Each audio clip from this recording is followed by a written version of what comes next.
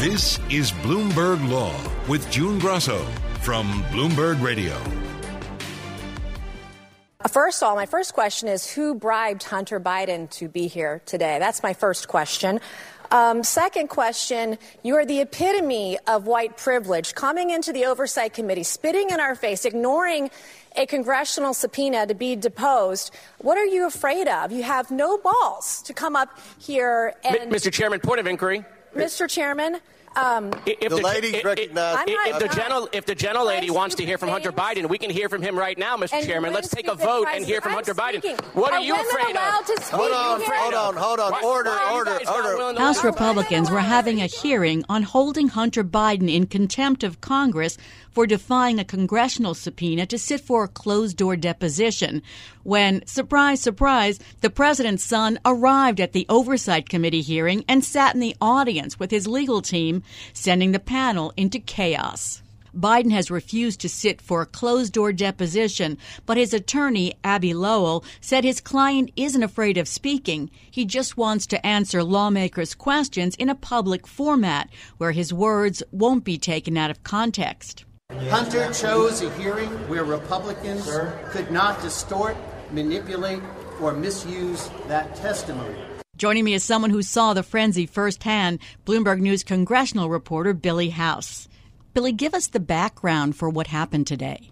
So 2 House committees are going to recommend that the full House take a vote probably next week on whether to hold Hunter Biden in contempt of Congress. So those hearings to hold that committee-level vote were occurring today. And suddenly Hunter Biden showed up. And this was kind of ironic because the whole issue is that Hunter Biden has declined to testify privately. He has said he would testify publicly. But leaders of the Oversight and Judiciary Committee say he is not allowed to dictate the terms of a subpoenaed testimony request. So that's where we are. He showed up, and his people said he's ready to testify in public, but the committee said, no, we want you to testify first privately. And so that was this odd situation where the committees are moving ahead with contempt recommendations for him deciding not to testify privately. I don't know if this committee is worse than other House committees, but it seemed like it was totally out of control. The members on this committee are some of those names that many people can recognize right off the bat, including Marjorie Taylor, MTG Green, and others who often quip and say what they at the top of their mind, and that's what happened this morning. Many of them hurling insults at the Hunter Biden camp for him being there and asking, weird questions about why he's there, but he won't testify privately. Yeah, it was quite a scene. It's kind of odd to have a contempt citation for someone who says he'll testify. Well, that's precisely the weirdness of this, and it's not that it wasn't weird enough. Here's the issue. Hunter Biden showing up today may have actually, in some ways, helped the Republican arguments that he should first appear for private questioning. Their whole argument is that he and his lawyer, Abby Lowell, want to show up and testify publicly because they want to make a spectacle out of it now, and then that there are answers they need first in initial private questionings without a circus.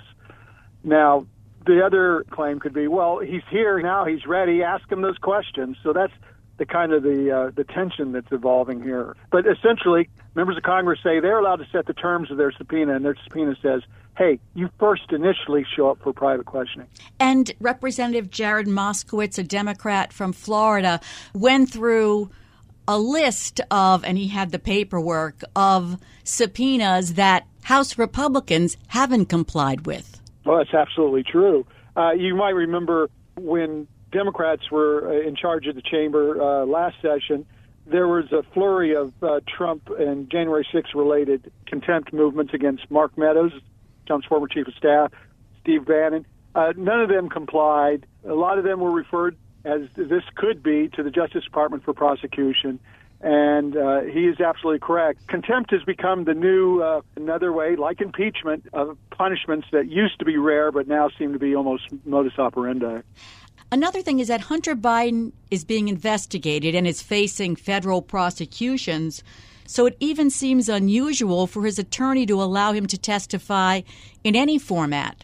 Well, that's a very good point, too. He faces at least 2 criminal indictments on his own. This really doesn't touch on those issues, though. What's at issue here with this subpoena request is for Hunter Biden to talk about his family's business dealings and the House impeachment effort to try to see if there was any linkage to the president himself in benefiting his family through his position at the White House. And have House Republicans found any evidence linking Joe Biden so far?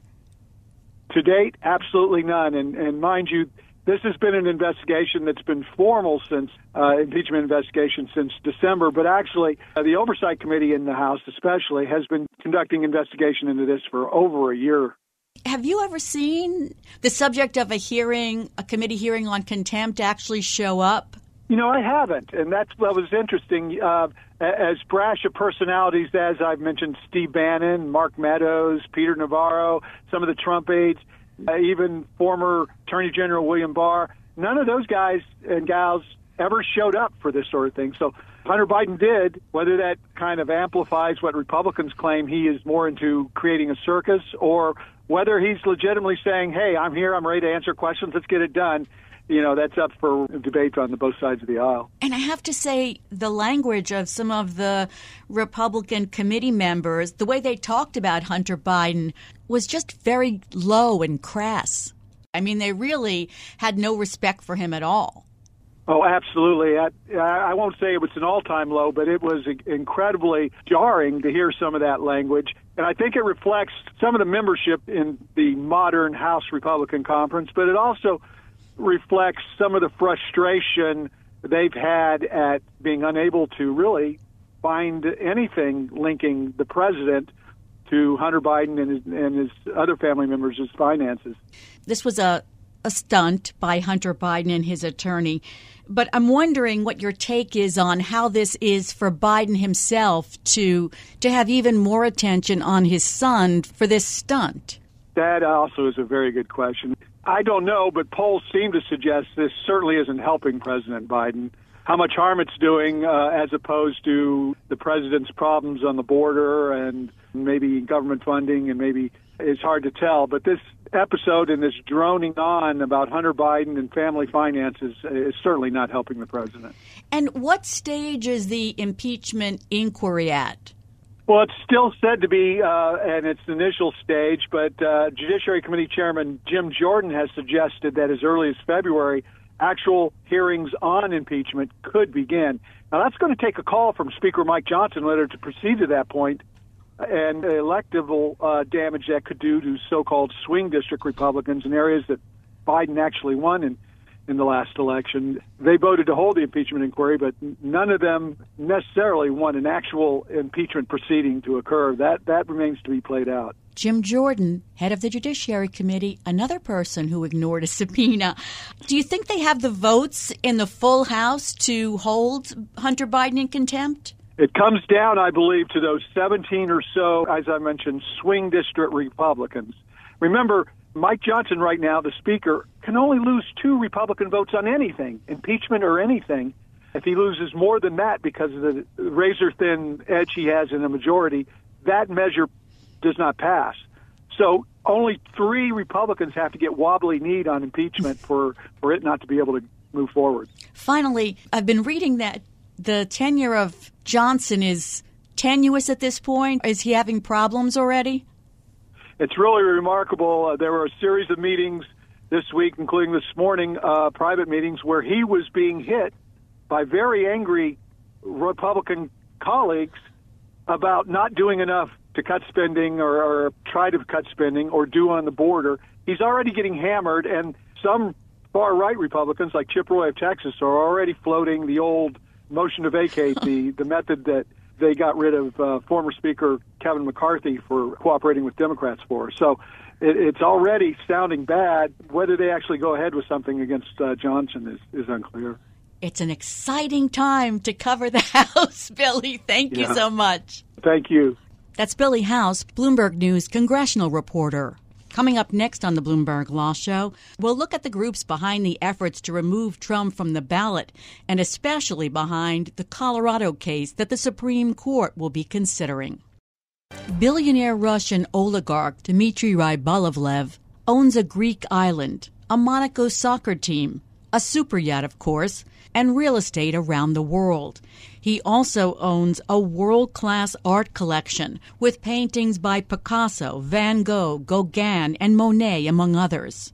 These days, he's spending his time in a New York courtroom where he's suing Sotheby's for more than $230 million. Rybolovlev claims that Sotheby's helped a Swiss art dealer, Yves Bouvier, dupe him out of hundreds of millions of dollars because the dealer bought artworks through Sotheby's and then turned around and sold them to Rybolovlev at markups worth tens of millions of dollars. In its defense, Sotheby's says it had no idea that Bouvier was lying to Rybolovlev about protracted negotiations with sellers to get the billionaire to overpay for 4 masterpieces. And what Bouvier did after he bought the art was not the auction house's business. Joining me is Bloomberg Legal Reporter Chris Dolmetsch, who's covering the trial.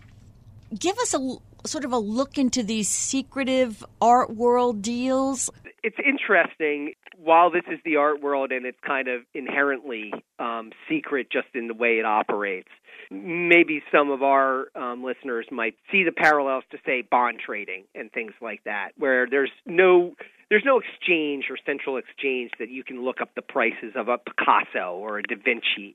You know, it undergoes an evaluation process by auction houses like Sotheby's and by private actors. And, you know, often some of the participants don't really want to have their identities out there at any point in the process. They just want to sell the work. So therefore, it can kind of lead to this kind of opaque market where you don't really know what the true value of a work is until, you know, somebody buys it. I mean, that's really the true value of it, if somebody's willing to pay a certain amount of money for the work. And that has led, you know, through the years, I mean, there's certainly other cases where collectors have felt that they were misled by dealers as to, you know, how much they paid for something like that. But this case is really at the high end of the art market. And I mean, we're talking about a Da Vinci that was the most expensive artwork ever sold. And needless to say, you don't often see Russian billionaires on the stand in federal court in New York. So that alone makes it a fascinating case. And to kind of have just the art world laid bare for an audience in federal court is really, really interesting. So tell us what Rybolovlev's claim is. So he claims, and he's claimed all along, that this was a massive fraud hoisted on him by Yves Bouvier, who was his art dealer for many, many years, and who was arrested in 2015 as he was going to the billionaire's apartment in Monaco, thinking he was completing a deal for a Mark Rothko painting. And instead he was arrested, and it's been almost a decade of various legal maneuvers. The dealer and Rybolovlev have settled. They settled late last year, so that he's no longer involved in the case. But essentially he alleges that the auction house helped the dealer kind of mislead him into these deals by providing documents that supported the valuations that he claims were excessive and allowed the dealer to pocket, you know, more than $1 billion in improper payments that he wasn't aware was being paid. Essentially, he says, you know, that he would just buy these things in private, pretend he was negotiating with the sellers, and then just sell it to him while making up a whole line of talks about acquiring the painting. It seems like it's odd for the jury to see him suing Sotheby's when the man who's at the heart of this is not in the courtroom. For sure, and that's what Sotheby's is hanging its hat on here, is that they say, you know, this is a billionaire. This is a guy who does regularly large transactions, buys a lot of art, owns the Monaco soccer team, and should have been, you know, familiar. He should have done his own due diligence rather than relying on the statements of an art dealer who one could easily suspect might have a different interest, especially when he doesn't know all the parties involved in the negotiation. In the opening statements, did they discuss the settlement that he made with Bouvier? Yeah, I mean, the settlement itself, not really. It's just kind of, you know, they allude to the fact that he's not going to be there, and that even though his name is really the center of the case, that he is not a defendant, and he's not involved. And Bouvier's lawyers point to the fact that Rybolovlev did not win the legal actions he brought against Bouvier in jurisdictions around the world, Monaco, Singapore, Hong Kong, and Geneva. And also, federal prosecutors were looking into Bouvier and dropped the case. Yes, at some point, the prosecutors here in the Southern District of New York had spent more than a year building a case against the dealer. But then after Rybolovlev sold the Da Vinci work for the record amount, $450 million, more than triple what he paid, we reported that, indeed, that they had dropped the probe, saying that there was no real way that they could prove criminality. And that is also my question here. Rybolovlev is seeking more than $232.5 million in damages. He sold that Da Vinci for $450 million, more than triple what he paid. Is he deducting that? There's a certain amount of deduction going on, yes, but not really. I mean, he's going for specifically the overcharges, the amounts that they paid that essentially the Bouvier tacked on to the end to make a false profit. So they're not really looking to recoup any money that they paid or that they didn't make, but yeah, I mean that is the elephant in the room, correct, is the fact that the dealer is not there. So it will probably be difficult for the jury to determine really whether he was misled. It's probably likely there's going to be a split verdict. You're already anticipating a split verdict. Well, it just seems ripe for it. I mean, you can never really predict what's going to happen in the criminal case, but given you're dealing with 5 different transactions involving 4 artworks, it's possible that they may see they misled him in certain ones and not in the others, but it's also possible they may not see that at all.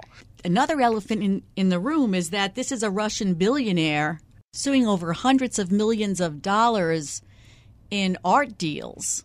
He's not a very sympathetic plaintiff. It's hard to say. You never know what the way a jury's going to look at a person like this. But it's like I said, it's not every day you have a Russian billionaire on the stand, and just to have him testifying is amazingly interesting. It's just fascinating to watch him be on the stand. We just don't have that kind of level of insight into the art world in general, much less Russian oligarchs. Yeah. Has he been on the stand already?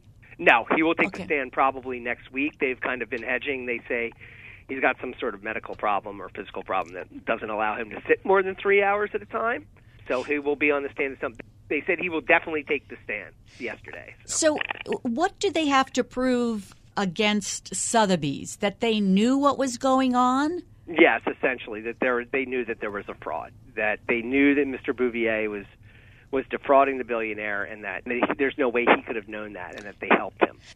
Even if Sotheby's knew that he was selling the work for more money than he paid for it, is Sotheby's required to tell Rybolovlev about that? Well, I don't know if it's so much that as they helped him create documents that supported the valuations that they say were overcharging him, and that he relied on those documents. You know, Sotheby's is arguing they didn't have any knowledge of his fraud or breach of fiduciary duty or about any of his lies about the prices he paid, and that they didn't help him. Do you know what kind of evidence he has to show that Sotheby's knew? So far, they've been presenting a number of the deal documents for each of the works. Some of them are contracts. Some of them are simply invoices that they would pay. At some point, they decided that it was more efficient to handle these purchases through straight invoice paying rather than having a contract that delineated the duties of Bouvier. You know, that may have come out in the settlement. You know, that may have been one of the reasons they settled, is that he had no contractual duty to the billionaire to tell him everything here, that he was acting at arm's length and not necessarily as his agent. But if they can prove that Bouvier was acting directly as an agent of Rybolovlev and was lying to him at the same time, they could possibly find Sotheby's liable. The judge, in an order last March, urged the lawyers to work toward a settlement to avoid a trial that would be, quote, expensive, risky, and potentially embarrassing to both sides. I could see the embarrassment to Sotheby's. What would be the embarrassment to Rybolovlev? Well, there's always the potential for any court case to kind of reveal unseemly details of your life or of purchases you made or things you've done. And that seems to be pretty limited here. It doesn't look like they're going to be going beyond the scope, but I think the judges often say, look, this is not going to be a great outcome for either party if we go to trial, and that supports, you know, when I say that there may be a split verdict here, because often in civil cases, It's not a total win to one side or the other. Mm-hmm. It's a mixed bag. It can sometimes reveal secrets you don't want to be revealed, and sometimes you don't get the money you want. In this case, this is kind of the billionaire's last shot at getting anything from this entire episode that's lasted over more than a decade, because he settled with Bouvier. Virtually all of the investigations that have gone on overseas have ended. So this is really last shot. Would this be a great stain on Sotheby's if they're found liable? Well, it's an auction house that relies on its reputation for sure. It's hard to say whether the outcome of one trial would permanently tarnish that reputation, but it's certainly not something that I think that they would like to have out there, especially as they continue to court potential customers and other clients. How long is the trial expected to last? It's probably going to last at least a month. This is a rare case where we have greatly varying estimates of how long they think it will need. The defendants think it could take as much as 7 weeks, but that would be hard to see. Wow, that seems like a long time. No wonder the judge wanted them to settle it. Thanks so much, Chris. That's Chris Dolmetsch, Bloomberg Legal Reporter. Donald Trump's removal from primary ballots in Colorado and Maine was a win for two activist groups funded largely by liberal donors that have worked methodically to transform a scholarly thought experiment about the 14th Amendment into a real-world legal strategy. Joining me is Bloomberg News legal reporter Emily Birnbaum, who's written about the groups. Give us a little bit of the history of this 14th Amendment effort, which started with legal scholars. Yeah, so the question of whether Trump could be deemed an insurrectionist under the 14th Amendment has been ongoing essentially since the events of January 6th. So legal experts have pointed to Section 3 of the 14th Amendment and said, this could potentially result in Trump being banned from the ballot, as well as other lawmakers who were involved in the January 6th Capitol Hill riots. So legal scholars have been debating it, as well as activists. So that includes the liberal group Free Speech for People. As early as 2021, they had initiated a campaign to get people to submit letters to their secretaries of state asking for Trump not to be allowed on the ballot in 2024. And when did CREW, or Citizens for Responsibility and Ethics in Washington, get involved?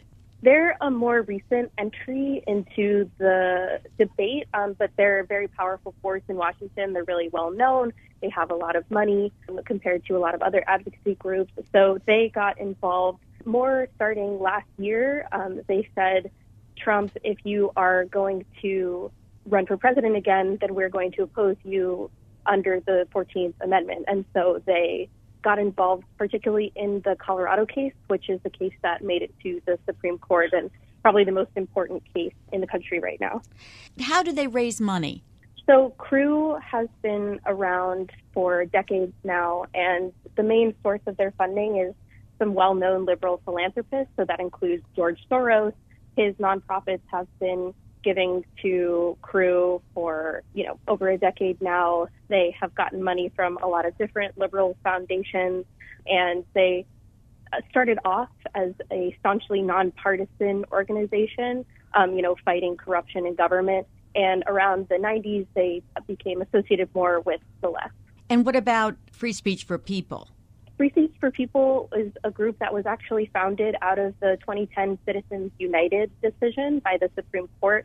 So they were a group founded to fight the issue of money in politics. They also have some pretty well-known liberal funders. So the most recent grants that they've gotten, most significant grants that they've gotten have been from Craig Newmark. So he's the founder of Craigslist. He's known for giving to a lot of, election integrity causes. So they have kind of changed from 2010 from a money in politics fighting organization to more broadly a fighting corruption in government organization. Are the two groups working together or in tandem in any way on this 14th Amendment issue? The two of them are definitely aware of one another. They definitely talk about strategy. We're going to file here. Where are you going to file? But they're taking pretty different tacks when it comes to what they think will be the most successful legal strategy. So CREW has decided to go all in on Colorado. Colorado has state-level rules that make it easier to oppose someone being on the ballot. They decided to spend a lot of time choosing particular plaintiffs in the state, whereas Free Speech for People has decided to take a broader strategy and launch legal challenges in multiple states. So that includes Minnesota, Michigan, Illinois, Massachusetts. And so they're going both through the courts and also making direct outreach to secretaries of state. Tell us a little bit more about how Crew orchestrated the Colorado challenge, how they decided on the plaintiffs and the lawyers. Yeah, so they identified Colorado as their best shot at getting something across the finish line, essentially, due to some of these state-level rules. And so they reached out to the best-known elections lawyer in the state, both on the Republican side and on the Democratic side. And those lawyers then reached out to people they've known, particularly Republicans and unaffiliated voters. They felt like that would give them the strongest legal arguments. And even some people who had voted for Trump the last time around who are saying this time he shouldn't be on the ballot due to his actions around January 6, 2021. So Crew was highly involved in getting the lawyers involved, in helping to do the press around, their actions, and helping to shape the legal arguments. We all know that the Supreme Court has taken up the Colorado case now. What part is Crew going to have in that? It's Crew's case, so they're going to be the ones handling the arguments. So a Crew lawyer is going to be handling the legal arguments on February 8th, which is when oral arguments are scheduled for, and they're already hard at work filing briefs and making the best case to the Supreme Court. Did they mention anything about the time pressure? Because this is, really quick for a Supreme Court case, about a month. Yeah, a lot of people I've spoken to have been very aware of, the impending election, and this is a very time-sensitive issue. They've pointed out, Supreme Court moved really fast when it came to Bush v. Gore. They moved really fast when it came to the Pentagon Papers, and they're definitely hoping they'll move really fast on this case, too, because it is so pressing. So I think that people were heartened that SCOTUS took up the case pretty quickly and scheduled arguments for only a few weeks from now. There are a lot of people who are going to be filing amicus briefs and who probably want to impact what Crew does, what its lawyers say in their briefs and at the oral arguments. Do you know if Crew is open to advice from some of the legal scholars and experts? Definitely. They're definitely coordinating really closely with a lot of the scholars, both liberal and conservative, who have made arguments about the 14th Amendment. So I get the sense that they're working really hard to make sure they have good, solid legal arguments in amicus briefs that are going to be filed. Does Free Speech for People have any part in the Supreme Court case? So they're just continuing to file challenges at the state level, but they do plan to file a brief and to support the Colorado case as much as they can. Of course, any precedent that comes out of the Supreme Court is going to shape the state level efforts and, could either bolster their claims or harm them. So I think right now it's mostly at the level of planning to file a brief. And what states are they pushing to get Trump off the ballot? So right now they filed challenges last week in Massachusetts and Illinois, and we're still waiting on a decision from Oregon. So those are the states where they've focused the most resources and attention as of right now. But I think we can continue to watch more and more challenges filed in the weeks ahead because they're facing deadlines for filing these kinds of challenges. And they lost cases in Michigan and Minnesota already, but they will probably revive those efforts once we get to the general election, because both courts said that they could revisit the question, but not in the primaries. Thanks so much, Emily. That's Bloomberg Legal Reporter Emily Birnbaum. And that's it for this edition of the Bloomberg Law Podcast. Remember, you can always get the latest legal news by subscribing and listening to the show on Apple Podcasts, Spotify, and at Bloomberg.com/podcast/law. I'm June Grasso, and this is Bloomberg.